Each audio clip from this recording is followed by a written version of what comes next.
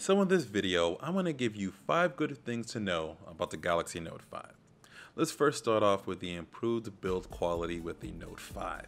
So previously, Samsung usually with the Galaxy Note series went in a different design pattern than they do with the Galaxy S series.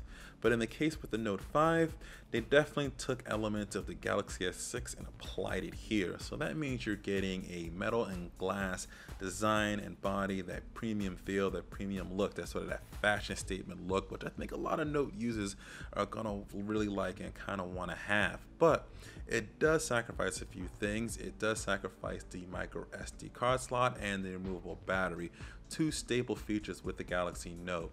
But it really depends upon what type of user you are, if you really care about that or you don't. In my case, I'm okay with it not being there, and I think it's gonna be okay for now. You never know, they might bring it back in future devices. But I really do like that the build quality with it has a nice curved back with it as well too. It's still a little bit slick and slippery, but I think overall this nice premium feel is something that a lot of Note fans are really going to enjoy. The second good thing to know about the Galaxy Note 5 is the improvements with the S Pen. So one of the cool things they added with the S Pen is if you look at the bottom of the Note 5, the S Pen sits flush inside of the hardware design. It doesn't look like there's a slot to kind of pull it out. So how do you get it out?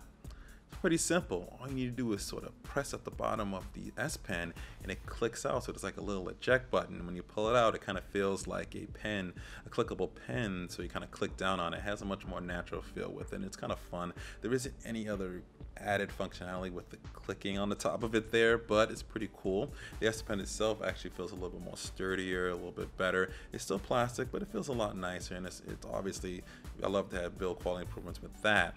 Now, the other thing that they added with the S Pen in terms of features, one of the ones I think is really cool is the ability to take notes when the screen is off. So if you really need to pull out the phone to jot down a quick note, you basically pull the phone out, slide the S Pen out, and you start writing on the screen, and the screen will take the note right there for you, and you can add that or save it for later for whenever you need to handle it or take care of it there. And I think it's pretty cool. So take a look at how this works, and plus a few other extra items that Samsung is sort of demoing for us here that they've added with the S Pen. And a lot of these features I think a lot of Note users are definitely going to like.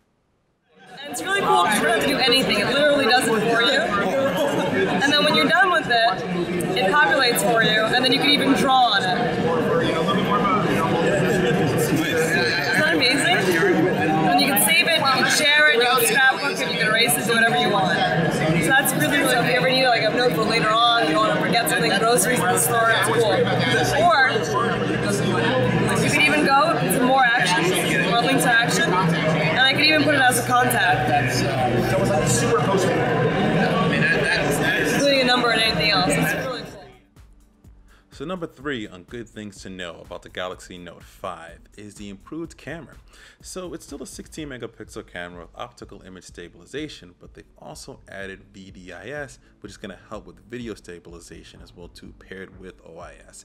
And that's really important for the other feature they added with this, which is being able to broadcast live stream right from your Galaxy Note 5 to YouTube. So YouTube live streaming is built right into the phone, which I think is a pretty cool feature. Since I'm a YouTuber, I'm really excited to use this. It's very similar to what you see out there with Periscope, but being able to connect with you guys out there right on the YouTube channel, it's really going to be a really cool thing to be able to do, and I can't wait to test that out.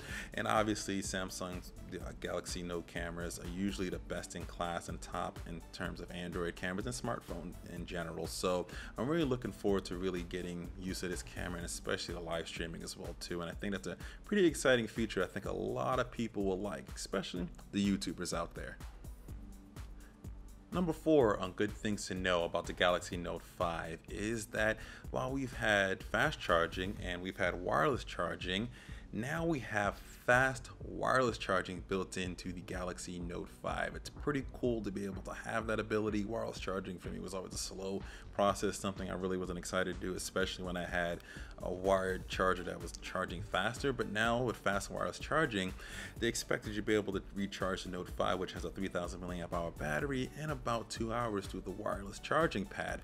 That's a pretty cool feature to have, and I think that's going to get a lot more people to want to buy fast wireless chargers. Obviously, they want you to buy more accessories here with this, so being able to buy a few of these pods out there, so I think it's going to be a pretty cool thing to have, especially with it being wireless. I think that's a pretty nice thing to have, and I think it's a feature a lot of people will like. So number 5 on 5 good things to know about the Galaxy Note 5 is Samsung Pay. So Samsung Pay finally has a release date here, which is September 28th. Now, that feature is pretty cool. Not only does it support NFC payments, which we've seen on various other devices, but it also supports MST payments. Basically, it's going to be able to support bringing your phone over to their magnetic strip where you normally swipe your card and be able to make the payment as well too. As you can see here in the demo, you basically swipe up from the lock screen, brings up your cards, and then you use your fingerprint to unlock it on the fingerprint sensor on the front of it, and you just put your phone right next to the card reader, and boom, you already made your payment. So having the ability to support MST and NFC makes it one of the most compatible payment systems out there for Samsung, which they have a bunch of different banks and payment services already on board here, and I'm really excited to see how well this really works out. With that much compatibility, I think a lot of people really might get into using mobile payments finally. So, with the release date of August 21st here in the United States, Samsung has really packed out a great device here with the Galaxy Note 5. It's coming with a 5.7-inch Quad HD display, 4 GB of RAM, an Exynos processor inside of it, 32 and 64 GB of storage, 3000 mAh battery built into it. You have Wi-Fi, you have all sort of LTE connections inside of it. It's really coming out to be a very powerful device, what we really expect from the Note line, that powerhouse of a smartphone. So I'm really excited for it. I really want to know how well the battery life is going to work with a 3000 mAh battery. Really excited to see YouTube streaming, how well the live streaming works. I want to see how well that 4 GB of RAM works in terms of how snappy the phone is.